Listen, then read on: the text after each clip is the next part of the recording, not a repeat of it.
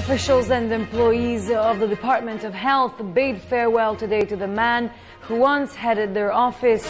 The remains of former Health Secretary and Senator Juan Flavier were brought to the DOH compound in Manila for a necrological service. Santos reports. Employees and officials of the Department of Health look back on how good former Health Secretary and Senator Juan Flavier was. During the necrological service at DOH, employees and officials cited some of Flavier's characteristics. According to them, he was always wearing a smile on his face, but serious when it comes to work. Secretary Flavier was known for his popular slogans such as "Let's do it," "Alis disease," among others. Current Health Secretary Enrique Ona delivered a eulogy.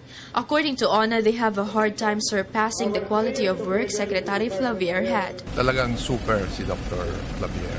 And as I said, yun ang problema naming mga succeeding secretaries kasi pag kinumpare mo kay Dr. Flavier kami, we are just like that. Di ba? We appreciate your precious personal presence because it is with the presence of people like you that we are able to let go and allow him to go home to God. And thank you very much for your promise to keep doing it. Salamat po. Paying tribute to the secretary became more emotional when the barrio doctors did their surprise number.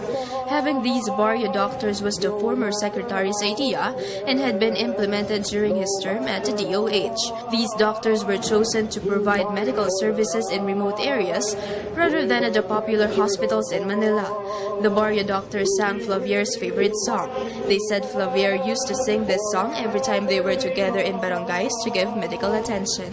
And the world will be better for this, that one man scored and covered with scars, still strong with his last ounce of pride.